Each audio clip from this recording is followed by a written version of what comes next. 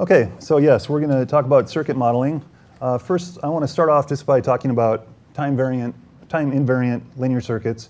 If we have linear time-invariant circuits, we have a set of really good tools for modeling the behavior. These circuits can be fully characterized by their frequency response, and it's really straightforward to calculate that because if we use Laplace transforms, the equations that describe the linear components are very simple. In addition to that, we also have multiple really good tools for discretizing the Laplace descriptions of the systems. So once we have a continuous time description of the linear circuit, there's some pretty straightforward ways to go into discrete time. Most of the methods of discretization that are commonly used are based on a mapping from the S to the Z plane, such as a bilinear transform, a backward differencing.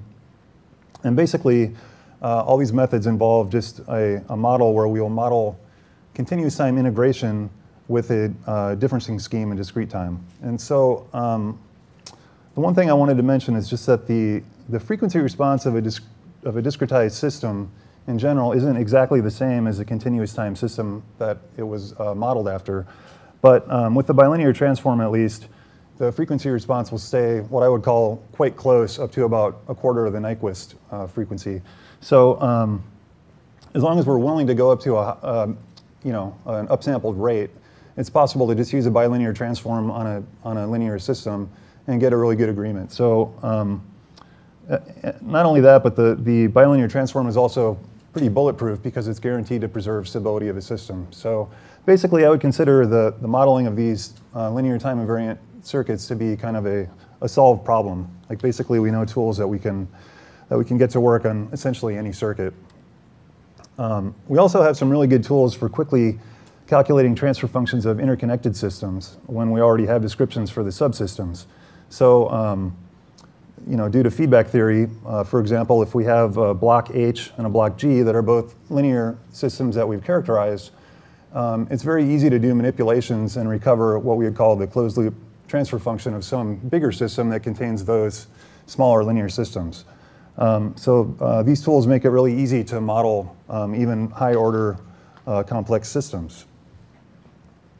However, if we have a feedback loop that's got any element within the loop that's either nonlinear or time varying, we can't use the closed loop description of that system.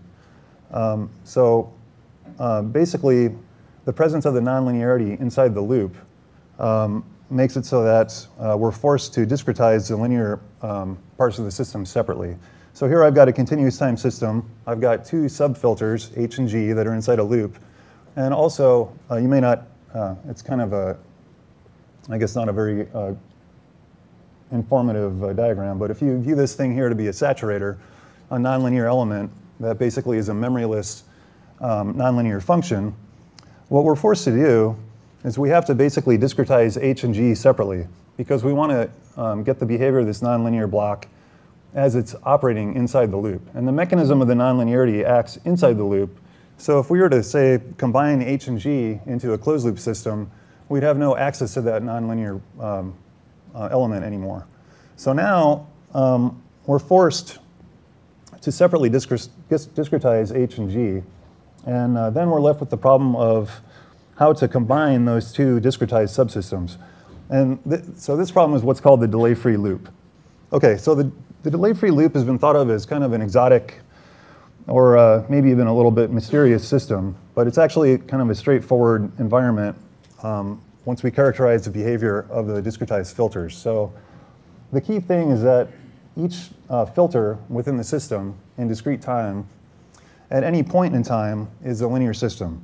So at time k, the output that comes out of the system is going to be a linear function of the input. So if I have a filter with output y and input x, at any sampling instant, y is just a linear function of x. And in more detail, basically what it is it's the B0 coefficient of that filter times x, and then we have to add in another element, which basically depends on the state of the filter. And what that state is it's basically the output that would be produced by the filter for an input of 0. But the key thing is that we have a linear relationship at any given time between the input and the output. Okay, so what happens if we want to connect multiple of these filters within a feedback structure.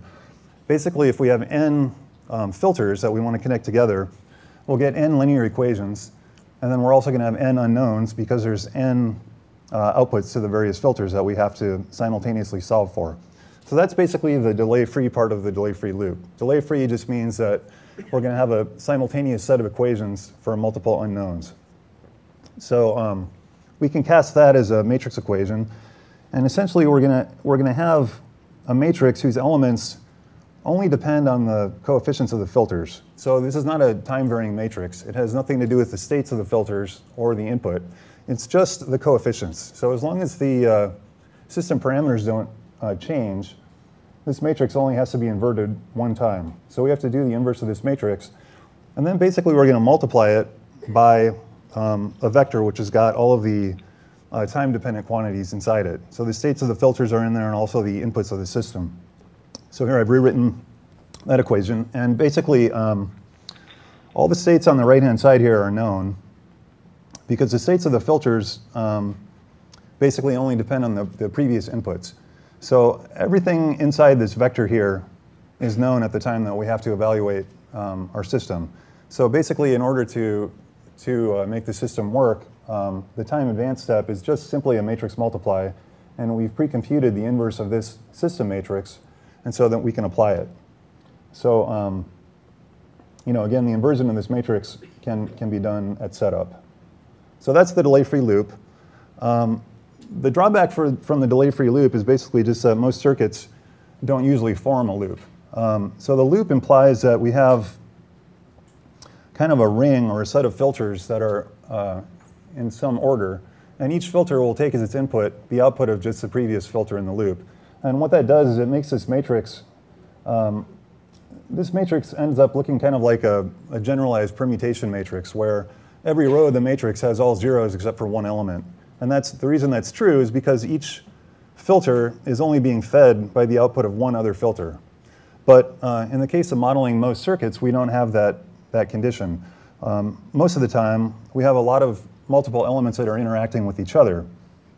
And so that A matrix usually doesn't take the form of just a permutation matrix. It gets a lot less sparse. But in terms of computability, that doesn't really hurt anything because we still have n equations for n unknowns. It's just that the matrix is more densely populated, the one that we have to invert. And that concept basically leads to most of the methods of circuit modeling that exist. So whether it's nodal analysis or state space or some other method, basically we're always in a delay-free environment. And so I would think of all these methods as being generalizations of the delay-free system. It's just that instead of having a loop, we just have an arbitrary collection of elements that are all interacting in some way with each other. OK, so let's take a look at that generically. Let's imagine, and this is something that happens pretty often, that we have a fairly large linear time invariant circuit that could have multiple elements and multiple states. It could be a higher order filter. And then let's further imagine that we're going to connect it to just one single nonlinear element. So in this case, it would be a diode. Basically, what happens is this system will produce a little miniature delay-free loop where we have two unknowns. There's one unknown, which is the current going through the diode. The second unknown is the voltage that's across the diode. And now we need to have two equations that we can simultaneously solve in order to model the system. And so basically what happens is one of the equations comes from the diode itself. And if we're willing to model the diode as a memoryless device, which I think for audio purposes is a pretty good approximation, we just get some memoryless instantaneous function that relates the current through the diode to the voltage across the terminals. And so that gives us one equation, which is nonlinear. And then we need a second equation. And I think the thing that's surprising about the linear systems is that for any linear system, regardless of what the order of it is, we can always produce a single linear equation for any sample instant k. So if we just go to any point in time, the description of this linear system as viewed from these two terminals is always just a linear equation. And if we can recover that linear equation, then we can simultaneously solve it with the nonlinear element that's connected. And so basically, the whole task of doing circuit modeling is to find these junctions between the few nonlinear elements and then the much more common linear subsystems. And the thing that matters is what happens at the junction, or the interface between the nonlinear components and the rest of the linear system. So the task just becomes finding that linear equation.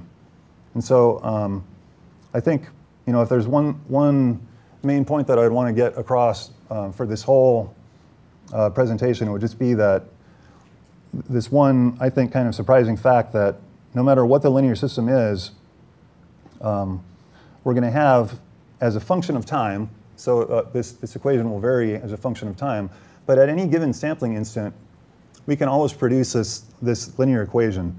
And basically what happens is the slope of this line depends only on the components, the values of the components in the linear system. But the offset of the line, the position, like it'll get translated up and down. And that translation will happen basically partly due to the inputs to the system, but also partly due to the states. So if the system has reactances in it, those states will cause that load line to go up and down. Okay? So here's a graphical statement of the problem. Basically, we have the nonlinear function, which is the blue curve given by the diode. And the whole idea for modeling this circuit in combination is just that we have to find the intersection between a straight line, which is defined by the linear system, and this nonlinear function. And that's it. So after this point, everything comes down to computational methods, partly numerics, and partly different ways of setting up the problem. So what I was hoping to do is just go through a couple different common methods of doing these types of modeling and compare them. And then we can see basically what some of the pluses and minuses are for the different methods. But again, I think the most key element is just that we can always come up with this linear equation. And whatever method we're doing, that's the task. And I think actually it applies even to wave digital filters. Wave digital filters are in a different space, but what happens is, as far as I know, all of the nonlinearities are generally described using a current and voltage relationship. So even if you're in the wave digital domain, what happens is when you have to connect to that nonlinear element, you're forced to go through a transformation from the wave variables to a real voltage and a real current. So this line relating the current and the voltage to each other has to exist. And that's what has to be intersected with the curve of the nonlinearity. So I think in that sense, every single method that can be devised is going to come down to calculating the position of that line. Oh, and then one other thing. This is, in some ways, it's simplified. I cheated a little bit because I made the assumption that the nonlinear element, first of all, there's only one nonlinear element, and second of all, it only has two terminals. So I'd say the generalization of this idea is that if we had a three-terminal element, then there's basically two potential currents going between the two pairs of terminals. We have three terminals. There can be basically two currents that are shared among those three terminals. And in that case, the linear system then, instead of presenting a line, it's going to present a plane in space. Because all the equations in the linear system, the key thing is that they're all linear equations. So if we have three terminals that are connecting to nonlinear elements, we have a plane. If we have more than three terminals, then it becomes a hyperplane. But the key thing is that it's always a linear equation. So unless two nonlinear elements are connected directly to each other, by far the most common procedure that we're going to do is going to just be to always find the intersection of one straight line or one plane and then one nonlinear curve. Okay, so the first method I want to talk about is nodal analysis, and I'm just going to kind of give some details of how you'd set it up. Basically, nodal analysis, what we do is we'll just find all the nodes or places where components are connected to each other in the circuit, and we're going to apply Kirchhoff's current law to each one of those nodes. So the law states, just from conservation of charge, that if we add up all the currents that are entering the node, the sum of those currents has to be 0. So if you wanted to be more explicit, basically in this case we have a couple of resistors that are connected between the nodes, and then there's a capacitor. So we're going to end up producing a vector of node voltages that we're going to try to solve for. So in this environment, the set of unknowns is just the voltages at every node of this circuit. And so what we'd like to do, if possible, is we'd like to write expressions for all the currents entering the nodes in terms of those voltages themselves, because that way we'll be able to solve the system. We'll have a bunch of equations in terms of those unknown voltages. And with the resistors, it's easy to do that. We end up with a bunch of what we call admittance terms. So each current through one of the resistors is basically the voltage across the resistor, which we can write in terms of the node voltages. And then it has to be normalized or divided by that resistance value. So we're going to get a bunch of additive terms. And these admittance terms just get collected together. And then in this case, we also have a capacitor here. And for now, all I'm going to say about it is just that we have to account for that current. But right now, we don't know what it is. So I'm just going to put a literal expression there for that capacitor current and add it in, because we have to satisfy the Kirchhoff's law. And so that is one of the current paths. So for now, we'll just include it, and we can worry about it later. And then basically, we repeat this process. So on the second node, we'll have a similar set of equations. Basically, they look the same, but they're modified to apply to that node. And so if we have a circuit with n nodes, that means we have n unknowns, because the voltage at each node is unknown. But then we also have n equations, because we can apply the Kirchhoff's current law to each one of the nodes. So this is going to be a solvable system. We have n equations and n unknowns. And as I said, all these resistive components basically are additive, in that the currents will add up, and each one is a linear function of two node voltages, and it's normalized by a reciprocal resistance, or you'd say an admittance. And because of that, we can end up with the idea of an admittance matrix. Or basically, if I write these equations in matrix form, I end up with each row of this matrix is the application of the current law to one of the nodes. So for example, if I have a circuit that just has a single resistor between nodes J and K, two of the equations that I'd have would enforce the Kirchhoff law on node J and then on node K. And each one of those equations has two terms with that R appearing in it, because the current is due to the difference in voltage across that resistor. So essentially, the insertion of that resistor into the system gives us 4 matrix elements. And what's really nice about this method is that all these terms are additive. So when we want to generate this, this matrix, we can basically add up the contributions of each resistor separately. So this is great for automated systems. If you have a list of a bunch of components that you want to add together, you can construct the matrix without really doing any analysis. Basically, each contribution from one of the resistors can be put in very simply, because these terms I'll add.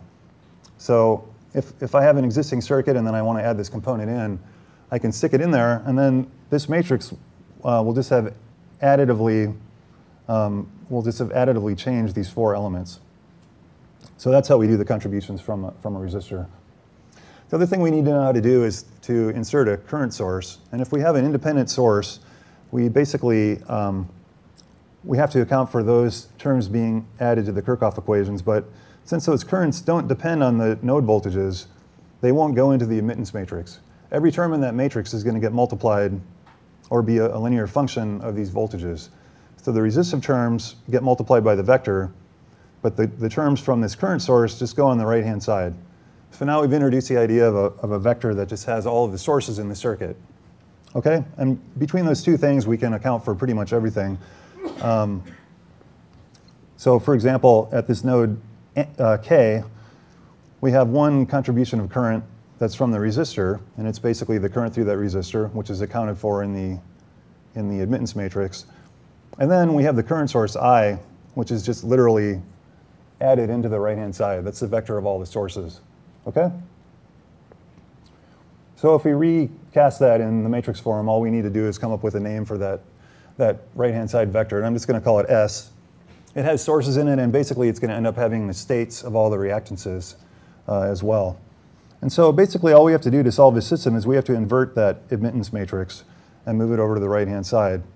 So just like in the case of the delay-free loop, we're going to have one matrix inversion that happens at setup, and then when we want to advance time, we're just going to multiply our state vector, which has all the sources, inputs, and states of the reactances by that inverted matrix. So it's pretty efficient to use once you go through the setup of inverting that potentially large admittance matrix. Okay, so now we have to know how to include reactances. And this is one of the elements that is a little less obvious, I'd say. Basically what happens is we want to directly apply whatever differencing scheme we chose to the reactive elements separately, one by one. So each reactive element is discretized on its own. So in this case, I decided to use a backward difference. The definition of the backward difference is if we have a function which is integrating something, the difference in that function between two successive samples by the backward difference is just the sampling interval t times the derivative of that signal evaluated at the most recent sample. So it's a projection backwards into time. But for the purposes of this environment, basically that backward difference, what it does is it just gives us an algebraic equation that relates the voltage at time k plus 1 to a previous voltage and to the current at time k plus 1 through that capacitor.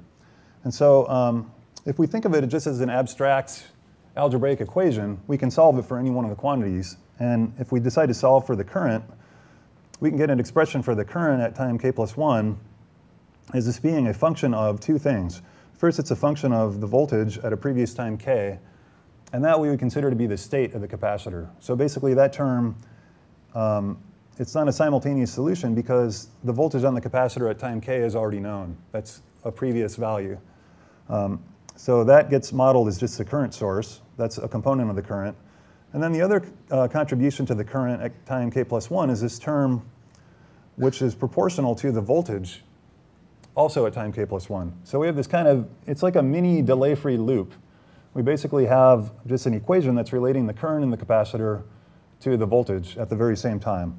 And so if we want to visualize what that is in terms of a circuit, it would be a resistor, because a resistor is the element that we know has a linear proportionality between current and voltage.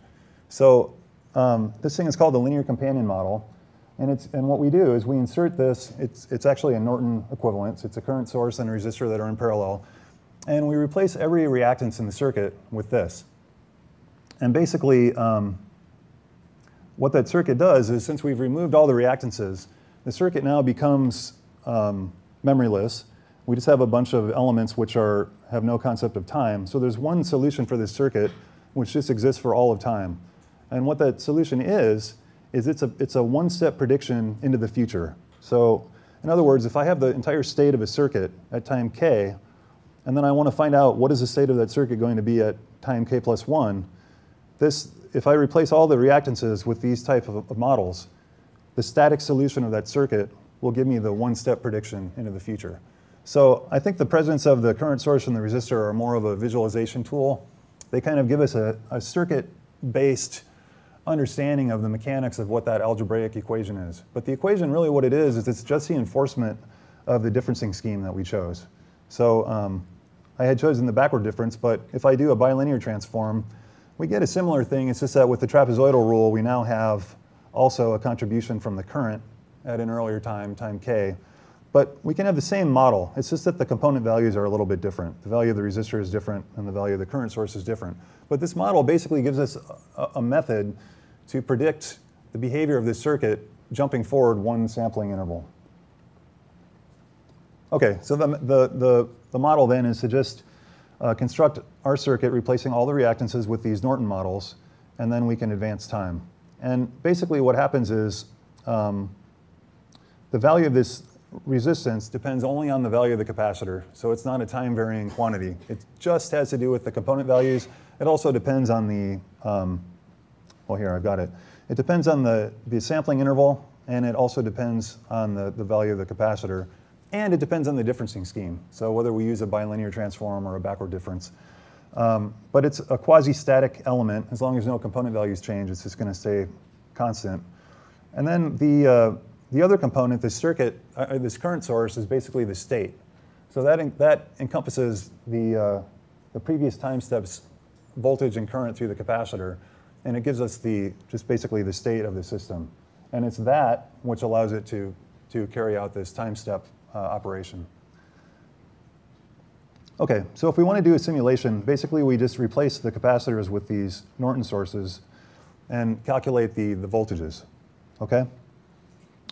we can write the Kirchhoff laws just as before, but now we have explicit ways to include the contribution from the capacitor. Basically, there's a resistive-like term that's due to that Norton resistance, and that can just add up with all the other admittance terms. And then there's a true current source, and this isn't the physical current in the capacitor, remember. This is just the value of that current source that's part of the Norton model. Okay, so that's an encapsulation of the state, the previous sample state of that capacitance.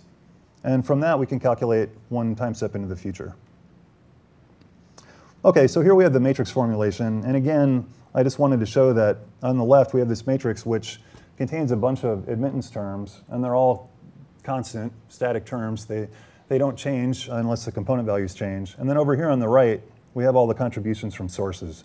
So the input is one contributor, and then the states, basically these current sources are the states of the capacitances. Okay, so we invert the static matrix just as before, and then we can do a time update step. And again, all the states just remain in this one vector. Okay, so we form the n by n matrix, we invert it at setup, and then we just do one matrix multiply to advance time. So that's basically a summary of how nodal analysis works. Now I want to do the same thing except with state space. With state space, we have a little bit different point of view. What we're going to do is we're just going to express the system as a whole set of separate but coupled first-order differential equations. Basically, we write expressions in terms of the reactive components. So our state vector is going to contain some kind of a state measurement for each one of the reactances in the circuit. So for example, we could use capacitor voltages and inductor currents to give us the states, and that would work just fine. There's one thing I wanted to mention. There is a benefit. There's a way that you can normalize the currents and voltages on the reactances so that you get a kind of a state vector which has a square root energy quantity. So basically the energy in a capacitor is 1/2 CV squared. The energy in an inductor is 1/2 Li squared. So if we normalize the voltages and currents by the square root of those capacitor and inductor values, you end up with a state vector which has root energy in every element of that vector.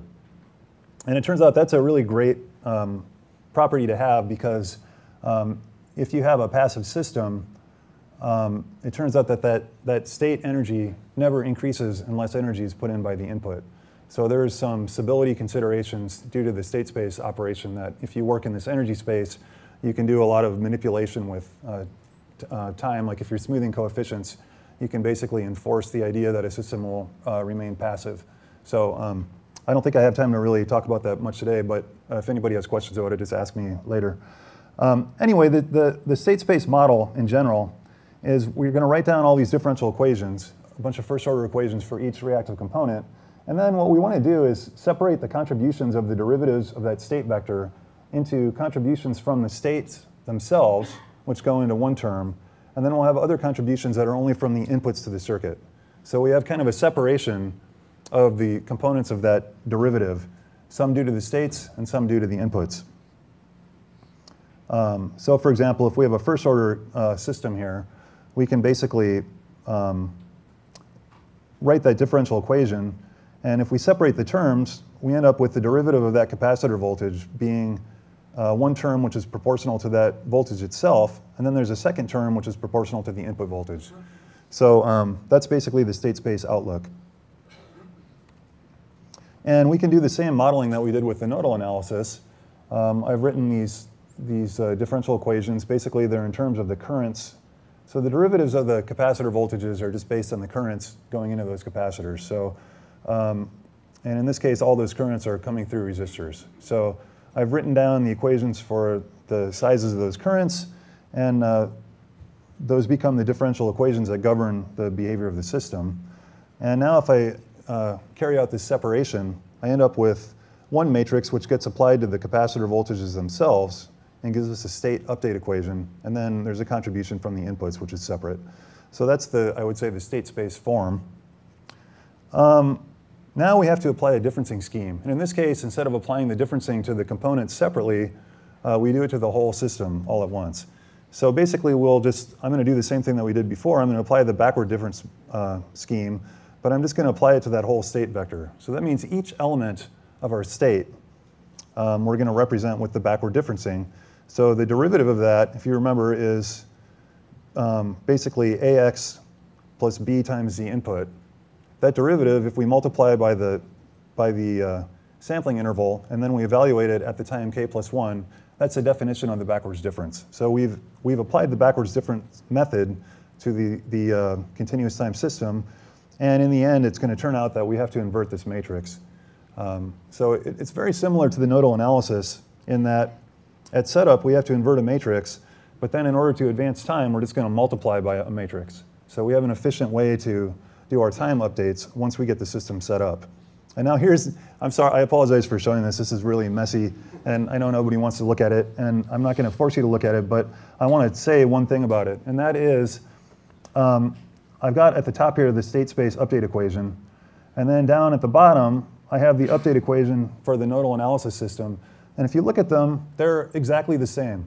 They're exactly the same transition matrix, and that has to be true, and we know it has to be true because in this case we use the same differencing scheme. We use the backward difference for both the nodal analysis model and the state space model, and so the quantities that we're actually computing don't depend at all on the choice of modeling. They only depend on the differencing scheme. So these two models are entirely equivalent. Now I'll mention that I sort of, I wouldn't say cheated, but I sort of cheated a little bit in that I picked a system on purpose where the reactive states, in other words, the voltages on these two capacitors, are exactly identical to the node analysis states because there's only two unknown nodes in the system, and both of them are represented exactly by voltages on the two capacitors. So I purposely picked a system where it's very easy to do the comparison, and that is why we get this absolute similarity between the two setups. If we were to choose some other system, what happens in general is that the size of the matrix and the size of the vector of unknowns is different. Usually it's higher with the nodal analysis method because we usually have more circuit nodes than we have reactances. So we couldn't set up this correspondence. But my belief is that even in those cases, the output generated by those two modeling schemes will be identical. So it really comes down to just the differencing scheme. Okay, and as I said, the nodal analysis matrix is much bigger in general because we have to have an element for every node in the entire circuit. We could end up with a lot of nodes. But what's good about it is that the nodal analysis matrix tends to be quite sparse because we usually don't have every element in a circuit connected to every other element directly. Usually there's some elements that are locally connected to other elements that are nearby. So that matrix not only is sparse, but it's also really easy to generate. I'd say that the state space scheme, the elements of the matrix can be slightly harder to calculate, but there's a lot fewer of them. And so numerically, the methods will be different, and computationally, they'll be different. But again, they're going to compute the same thing. OK, so now, finally, I'm ready to add nonlinearities into our system. So here, I decided to start with a very simple nonlinearity. We just have a two-terminal element, the diode, and I'm going to represent it by the Shockley equation. We have the current being an exponential function of the voltage that's applied to the diode. And it ends up that, for this particular case, that equation is invertible. So I can write the current as a function of the voltage, but then equally easily, I can write the voltage as a function of the current. OK, so what happens if we put a resistor in series with that diode? So a funny thing happens. It turns out that it's still quite easy to write the voltage across that system in terms of the current going through it. The fact that the two components are in series means that we can just add the voltages together. But now it's not any longer analytically to write an equation for the current in terms of the applied voltage. We end up with a transcendental equation, and we're going to be forced to do some kind of an iterative solution. So this is unfortunate. I mean, we have possibly the simplest circuit that we could possibly make that combines one linear element, 0 reactances, and one nonlinear element, and we can't have an analytic solution. So we're going to have to do something to do a successive approximation or an iteration. And I want to talk about just one of those methods because it's the most common method for doing these iterative techniques. And we'll start out just showing the diode voltage current relationship. And basically, what we're going to do is derive what you call an incremental model. And basically, the incremental model is a linear system that at some point around which we are going to do an expansion has both the same bulk resistance and the same incremental resistance as the nonlinear element. So in this case, if we're expanding around this point VD, ID, this one current voltage doublet for the diode, we basically construct a straight line, because we want to model this with a linear system, and that straight line has to pass through the point of expansion, and it has to have the same slope as the diode current function. And so it turns out we can accomplish that also with a Norton source, and the resistance of that source is related to the slope of the line, and then the current source basically will shift that line upwards and downwards to get it so that we can have the correct bulk resistance. So using that incremental model, we can make an iterative solution. Basically, if we construct a linear system that just has this Norton source and then the series resistance, it's easy to solve that linearized system because there's no nonlinear equations in it. So for any applied voltage, we can get easily the voltage across that diode. We just have a superposition of two constant sources and two resistors. If we solve for the diode voltage, we then can update or pick new values for the lowercase r and I. In other words, these Norton elements, basically whatever point we arrive at for the diode voltage, we'll do a new expansion around that point. And if we do that, we can then resolve the system for a new point VD. And it turns out that if we do something like that, and then we just repetitively keep applying those same two operations, what we're doing is actually a Newton step. And so we will converge to the actual solution. So the true solution basically has to satisfy a couple of conditions. We have to satisfy the voltage and current relationship for the diode itself. We have to satisfy this actual nonlinear relationship. And then if we define the voltage across the diode, we have a couple of other equations at our disposal. One, we know that the voltage across the resistor is just the applied voltage minus the voltage across the diode. And then we have the V equals IR relationship of the resistor itself. And then finally, we also know that the current through the diode is the same as the resistor current because they're in series with each other. Okay? So those are the things we have to satisfy. Here's a graphical representation of how that incremental model produces a Newton step. Basically, what we're doing is if we expand around a certain point, we get this black dashed line, and that's our incremental model. And the hope is basically just that if the solution is anywhere near that point, our linearized model stays, at least in the localized region, somewhat close to the actual curve, because it has the same value at the expansion point, and it has the same derivative. So in some window, it's hoped that it'll be close to the actual nonlinear function. So anyway, since it's a linear model, what we're doing basically is it's easy to find the intersection of that straight line with this red line. The red line is basically, a couple minutes ago I was talking about load lines and how the linear part of the circuit will present a linear load line to a nonlinearity. That's exactly what this red line is. In this case, it's trivial because it's just the voltage across that resistor.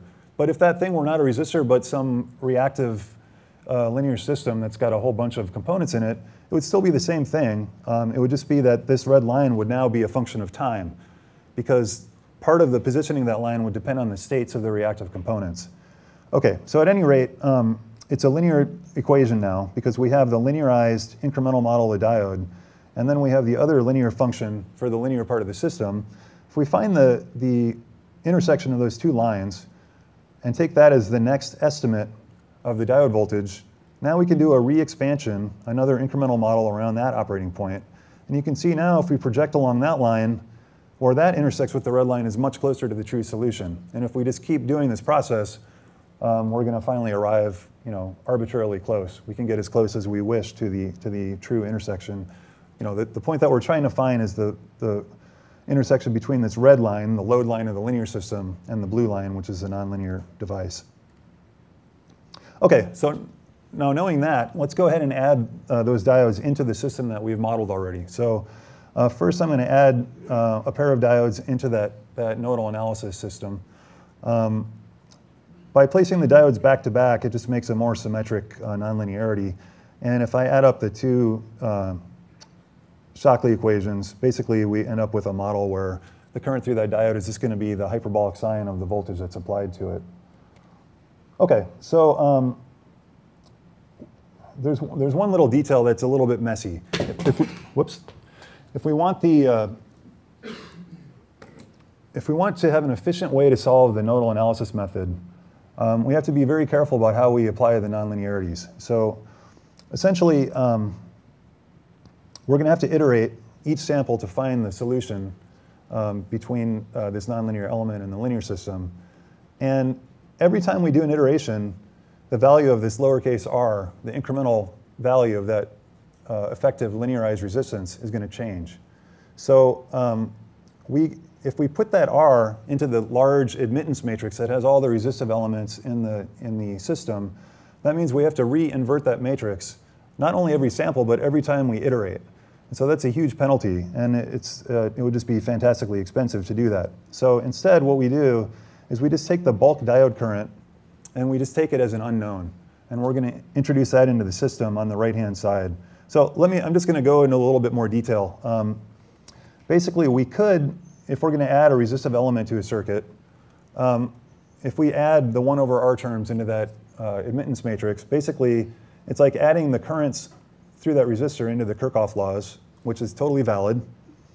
But if they're inside this Y matrix, and they're changing, the values are changing, then that's what causes us to have to invert that matrix over again, because if we want to apply our time step, we have to have the inverse of that admittance matrix. Okay, so that's what we're trying to avoid.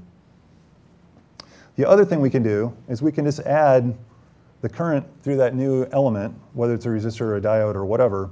We can add it into the source and state vector over here on the right-hand side. And again, the Kirchhoff laws are really the same. It's just now we're directly adding whatever that current is into each Kirchhoff equation. So instead of having it go into the admittance matrix, we're just literally adding that component on the right-hand side. So now the matrix Y is not time varying, and that means we don't have to keep inverting it. But there is a penalty that we have to pay, because now we have these unknown terms, I sub r, that we've introduced into our state vector. And so if up till this point, S has only contained previously known states of the reactances and inputs, which are also known. So basically, every element of S up till this point has been a known quantity. So when we do our time update step, we would get numerical outputs for all the node voltages. So we just have a solution. Now, we've basically introduced a literal expression for an unknown current onto the right side of this equation. And that means that when we evaluate it, the new expressions now are, we'll get linear equations for all the node voltages in terms of that unknown current. In other words, we get a bunch of linear equations that are expressing the relationship between V across this new element and the current through it. So again, we have this little mini delay-free loop, because we have two unknowns, and now we basically need two equations to solve them.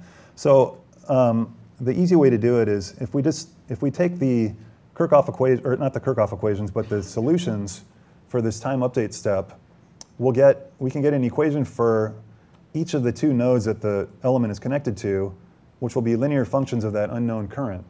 And if we subtract them, we end up with an expression that relates the voltage across the new component in a linear way to the current through the component. So this is basically our load line. So this is the exact thing that we want to generate. This is the very simplest description of the entire linear system as viewed from that port. So if you have a big system that's all linear components and you put one nonlinearity, this linear load line is the very thing that we most want to get, because it's the simplest description at any given time of what that linear system presents at that set of terminals. So again, we now have two unknowns and two equations. We get one equation from the component itself. So in this case, we just have V equals IR for the resistor. The other linear equation is the one that we derived from the rest of the circuit by looking at our nodal analysis update step. And by including this current over there in the source vector, we now just have a system of two equations and two unknowns. So we've gained something really huge in that we don't have to invert the admittance matrix. And that admittance matrix, if we have a large circuit, could be enormous. But we've lost something because now we have to solve a 2x2 matrix every sample. Okay? But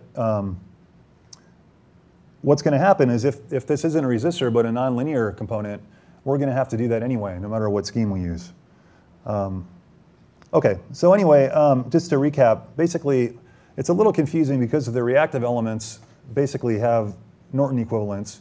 And remember, those aren't true equivalents. They're basically these, I would say, visualizations that enforce the differencing scheme that we picked. So these allow us to carry out a time update step. And, but those are what represent the reactances. And in those cases, the resistive component never changes. So those components can just be placed directly into the admittance matrix. The diode model, we can't do that. The incremental model of the diode also is handled by a Norton model because that's how we expand around an operating point. We just want a linear system. But the resistance of that model is going to be changing every time that we update the operating point at which we're trying to solve for the diode current. And so those are the currents that we're going to put over on the right-hand side of the equation. So it would look like this. If we add a diode, we just literally add the diode currents in on the right, end up with a couple of linear equations, and then this is that load line that we've been talking about. This is the very simple description. At every sample time k, it gives us that straight line, which represents the interaction between the entire linear system and then the nonlinear component that we wanted to connect to it. Okay, so here it is presented again. We have the one linear equation, and then now we're going to have to iteratively solve with this nonlinear equation. And we know how to do that. That's the same thing that we did with just the resistor and the diode, the Newton steps. So we can carry that out, and it'll work exactly the same way. OK, I'm running a little low on time, so I'm going to skip something. But I want to repeat this process with state space modeling just to show that it comes out exactly the same, which it does. Basically, for state space, what we're going to do is we're going to make the current that goes into the nonlinear element that we added, in this case the diode, we're going to make that an input to our state space system and just keep it as a literal term. And then it turns out in this case the voltage across the diode is one of our states because the diode is in parallel with this capacitor.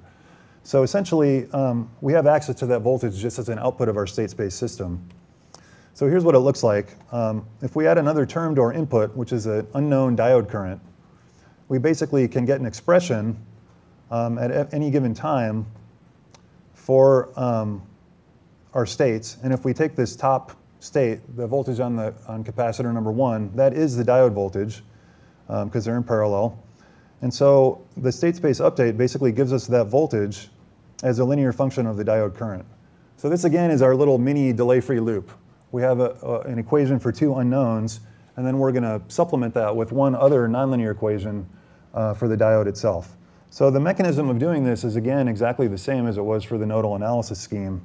We end up with one straight line and then one nonlinear equation for the nonlinear component. Then we just have to simultaneously solve them. So these methods, and I would argue any method at all of doing circuit analysis with a nonlinearity, it comes down to this process where we just have to produce a load line that gives us a linear equation against which we want to solve for the nonlinearity. Here's the output of the system. There's only one plot because the state space and the nodal analysis give the same result as we would expect them to. There are, as I mentioned, some differences, and they're mostly computational. The matrices, again, tend to be smaller for the state space scheme. But in the end, the calculation in both cases is just set up so that we can get this interaction. We want to get a linear description of what the linear system looks like at any point in time as viewed from the terminals to which the nonlinear element is going to be connected. So I had some time-varying stuff that I wanted to talk about, but I can condense it really quickly. Basically, there's a way to do a bilinear transform where you keep track of time-varying components. Basically, if you up front decide that the component values are going to be functions of time, you can put the expressions keeping track of the time updates inside the bilinear transform. And then we'll get expressions for how to update the coefficients of our filters. And it ends up, it's very surprising. It turns out if you're going to use a direct form filter, how we have all these different filter forms. We have the transposed forms and the direct forms. Each one of those forms actually requires a different scheme for updating filter coefficients if you want to model an instantaneous change in a circuit's component values. And you can calculate how to do it, but it's complicated. And some of the coefficients for the direct form filters actually will take on 3 separate values as a function of time. There will be kind of a slow evolution, and the coefficients will change at different times. It's a little bit of bookkeeping, but if you trace through this bilinear transform, you can come up with the correct way to do it. Anyhow, if you don't do that, you'll get all kinds of artifacts when you try to do a time-varying evolution, except it turns out that for both state space and nodal analysis, if we constrain the component value changes to happen exactly on sample boundaries, so if I have R as a function of t, and I enforce the idea that it's completely constant, except on the sample boundaries it can change to a new value. If we do that enforcement, then with no extra work at all, both the state space and the nodal analysis methods will give the correct results for time-varying systems. And so I did a little model here of just a really simple undamped LC resonant circuit, excited it with an impulse, and then at some later time, I changed both the capacitor and inductor values by the same factor. And if you do an analytic solution of this in continuous time, what happens is that circuit should have the frequency of oscillation change, but the amplitude will not change because there's a proportional change in the values of the L and the C. And so what should happen is that the oscillation should just continue at the same amplitude. But one way you can think of it is that since the impedance of a capacitor is 1 over Cs and the impedance of an inductor is Ls, if I scale both the L and C by the same amount, it's kind of in some way equivalent to scaling S. And it's basically a time scaling operation. So if you look at the impulse response of this thing, at the point in time where I make this component change, just because of the fact that I changed them proportionally, we should just get a contraction or an expansion of the time base. So it's very easy to verify whether this thing is working correctly. And so I did 3 different methods. There's a state space model, nodal analysis model, and then I evaluated the transfer function, just calculated directly, and then I implemented that with a transposed direct form filter and plotted the results. And as you can see, what happens is when I change the component values, both the state space and the nodal analysis methods give identical results, and they're also in good agreement with the analytic function. So if you were to just analytically calculate that impulse response with the instantaneous component value changes, this is the exact thing that you would get. The direct form doesn't work nearly as well, and it's because of this propagation problem with the coefficients. Basically what happens is that the coefficients are operating on delayed values of the filter's inputs and outputs, and they get out of sync with each other. So it can be corrected, but it's really quite a bit of bookkeeping. It's more than you'd expect. If you have a higher order filter, it takes a lot of work to do the updates correctly. So I just wanted to point out that that's another benefit. Even if you don't have a nonlinear system, if you just want to change component values, you can buy yourself, well, you can eliminate a lot of headaches just by choosing one of these 2 methods, because then you don't have to worry about the time updates. You can just change the components. So that's really the end of what I had. So I guess I can just stop there.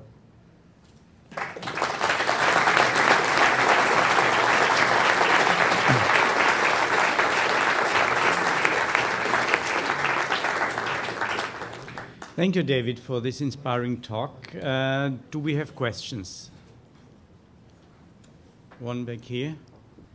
How many Newton steps do you have to do typically? Well, that's a good question. Well, first of all, I'll say that everything I talked about today was basically a Newton step over 1 dimension. So we're assuming that we have one function of 1 parameter.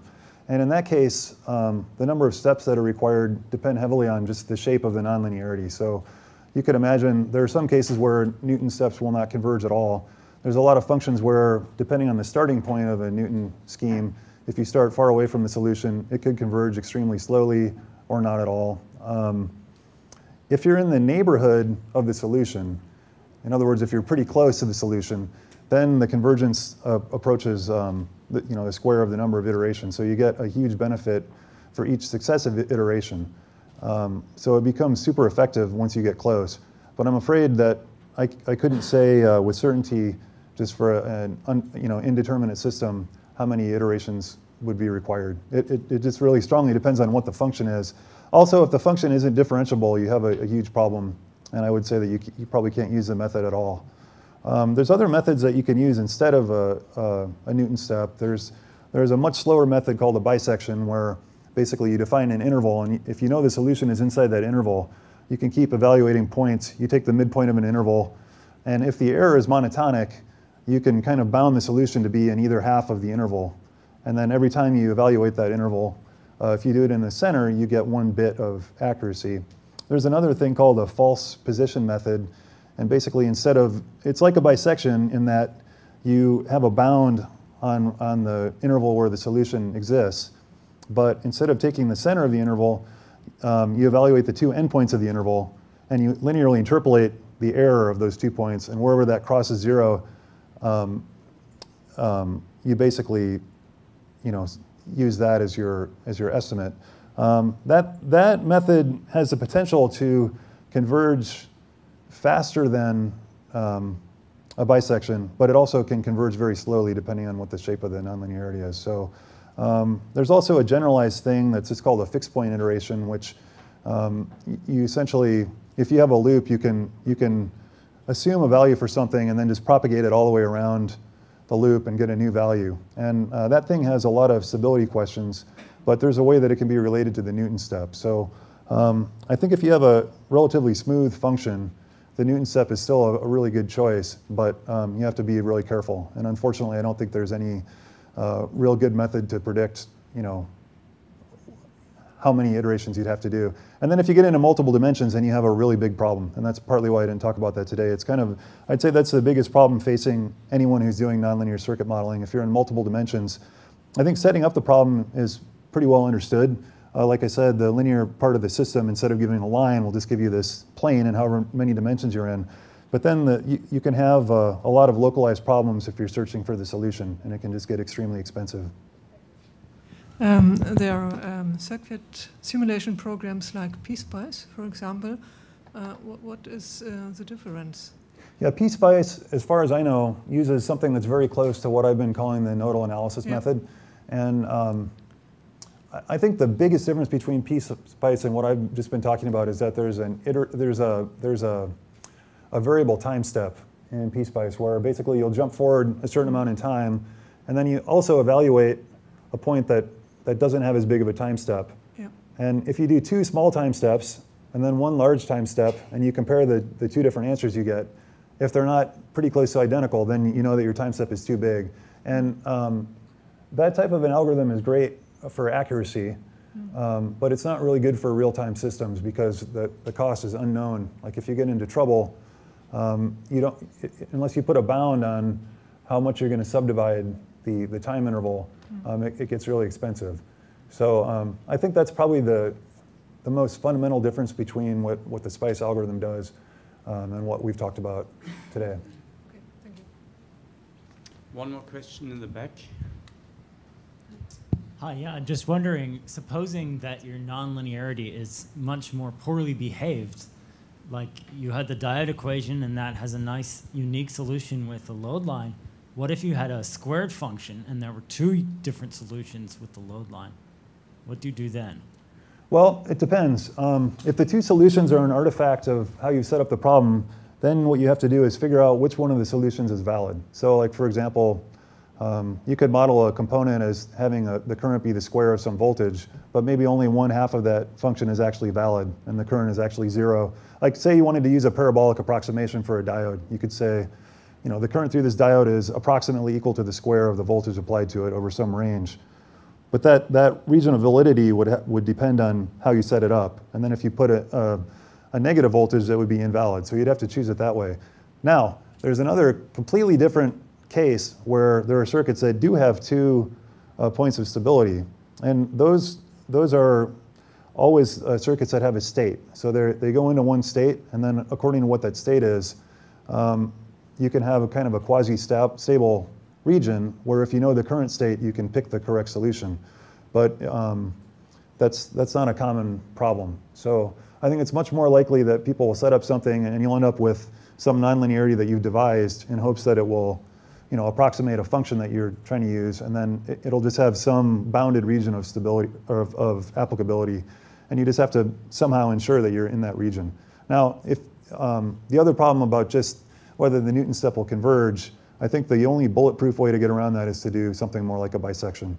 And even that isn't completely bulletproof, because if the error is not monotonic, or if there's more than one solution within the initial interval that you're examining, then you could get confused or get a wrong solution. But I'd have to say that those situations aren't that common from what I've found. The circuits that I've modeled tend to be pretty well behaved. I haven't seen a lot of circuits that either have actually a lot of solutions that you have to pick from, or ones where the error is really ill behaved.